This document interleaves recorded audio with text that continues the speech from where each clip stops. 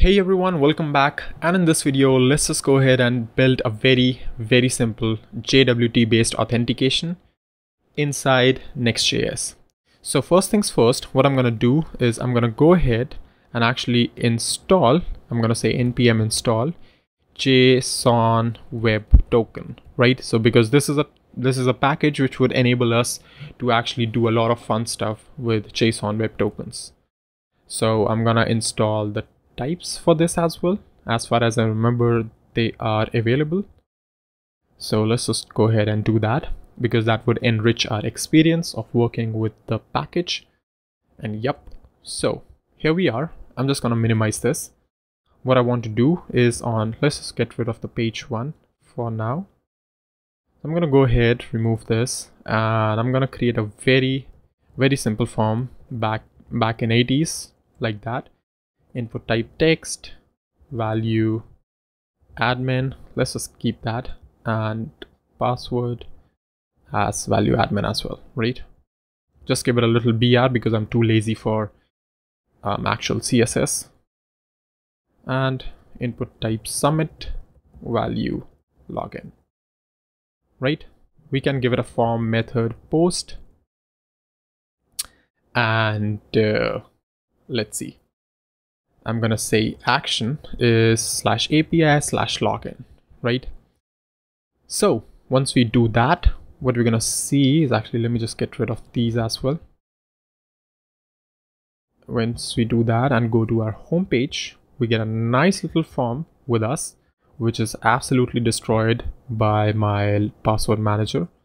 So let's just leave that. But what's going to happen is if I go ahead and rename this to login.ts, and if I go ahead and just do a console.log of request.body so as to see what we are getting, let's just refresh this, hit login, and in the console we get nothing because I think I did not really save it. Let's just refresh this one more time, and we still did not see anything, but we were submitting. I think we are not really submitting anything as well. So to do that, we have to actually give the name as username and password, right? And now one more time, if we try to log in, what we are gonna see is username as admin and password as admin, which is perfect, right? So what we really want to do is we want to extract out username and password from our request.body.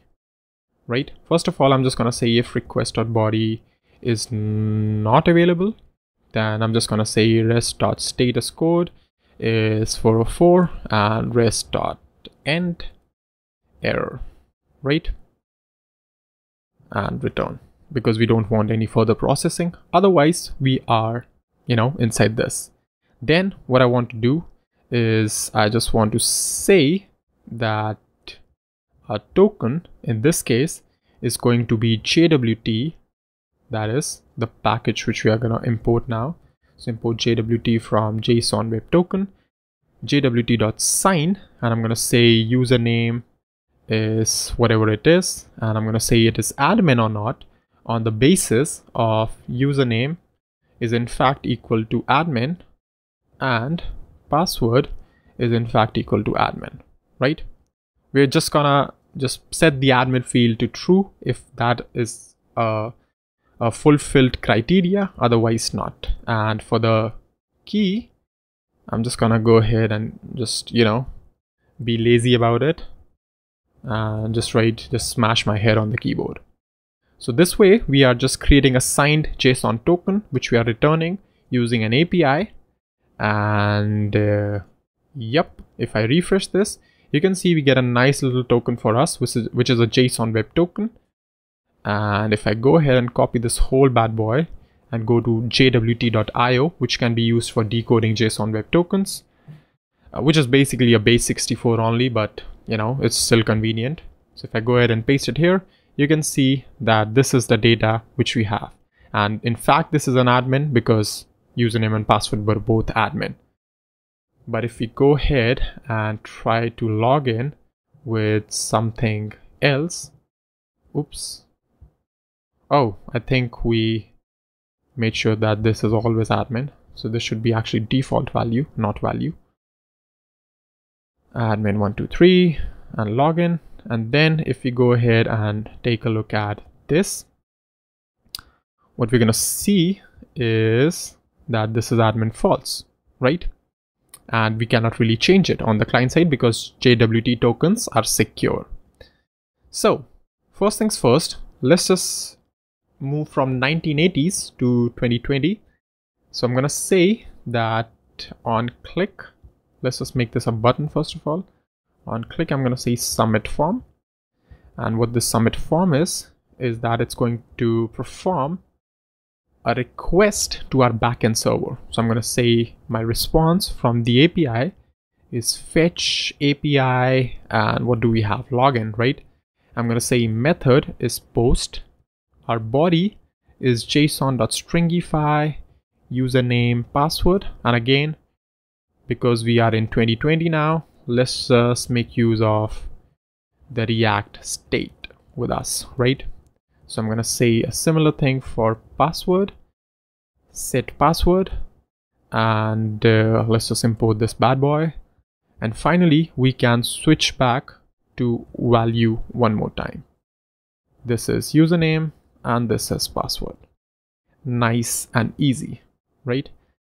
One last thing which we want to do is say on change, the event should set username to e.target.value. And a similar thing should happen for password as well. That is set password. Awesome. So now once we have the response from the server, we want to convert it into JSON response because our server is also responding us inside JSON. And then we can finally take out the token by saying rest.token because that is essentially what we get back from the server, an object which has a key, which is the token for us, right? So I can just go ahead and say that if we have in fact a token, what we can do is we can just go ahead and update the message. Message set message is useState a string, which is empty message, you are not logged in. And I can just go ahead and say we have a message in terms of h1 at the top, right? And once we have set message with us, what I can do is I can first of all go ahead and import JWT from JSON Web Token again, because we can use a single package on server and client as well. Why shouldn't we?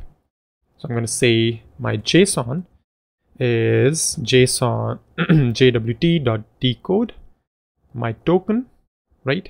And I'm going to say JSON, I'm going to just say welcome to JSON.username and UR, and I'm going to just say JSON dot let's see, I think we need to await for this. Oh, not really. This is synchronous as well, but we can just return it as a combination of object whose key is string and the value is also string. So yeah, actually let me just go ahead and remove this. Welcome JSON.username and UR, and we're just going to check JSON.admin is true, an admin, otherwise not an admin. That's it, right? Else set message, something went wrong, whatever. All right, so once we have that in place, let's just go ahead and take a look at our home page now.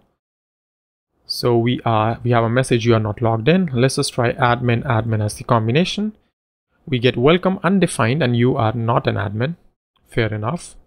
So let's just first of all console log our JSON, what we are getting.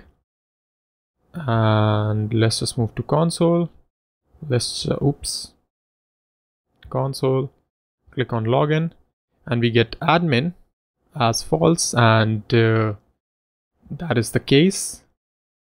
I think, yeah, that is because we are not really setting the headers. to content type application JSON right here, because we are transmitting JSON data, right? So we need to make sure the backend knows that. Now if I click on login, yeah, that's the right response now. So we see welcome admin and you are an admin, right?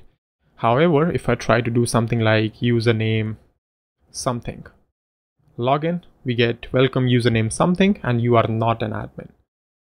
Similarly, if I have admin here but the password is incorrect, we have welcome admin and you are not an admin. But once we do admin, we are an admin, right? So again, very simple, dumb example of JWT tokens with Next.js API. Just showing you a simple use case of that, because you cannot really fake the integrity of JWT tokens unless you don't really have the key from the server, and because the key is on the server, you cannot change response. Now on the basis of this, what you can do is, for example, you can have a secret.ts key, and what we can just do is say export default function. Right here I can say const token from request.body. Request is next API request,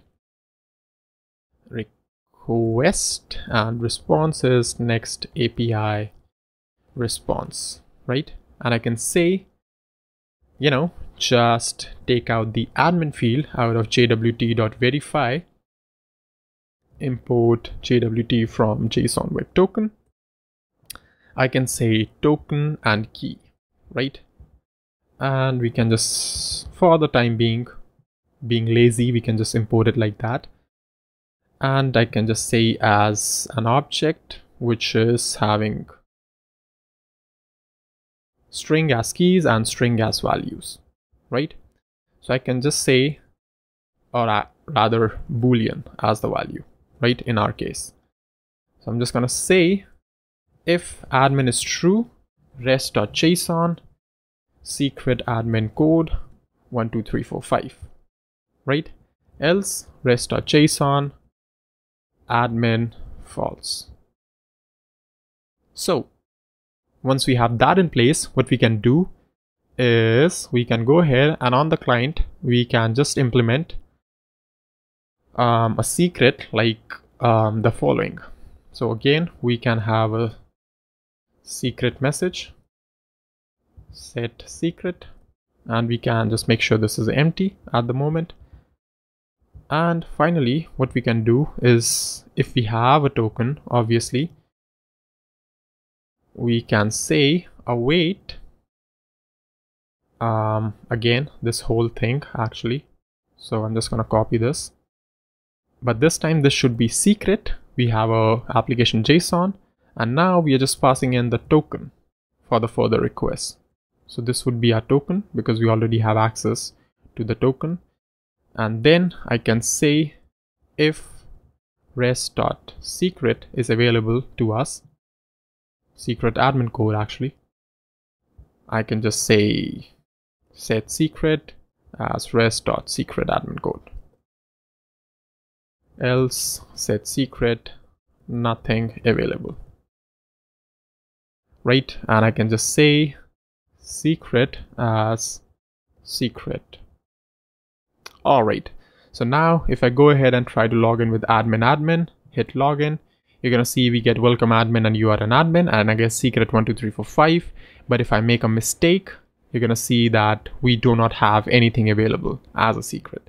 So you can basically just go ahead and store this JSON token, JSON web token, and use it for further requests. A very popular approach for authentication, stuff like that. So yeah, I mean, that's pretty much it for this quick little demonstration. Hopefully this would be useful. This is not really a Next.js project. We have Next.js projects later on down the line if you're watching this course on Codedam, where we'll create e-commerce and all those blogs and fun stuff.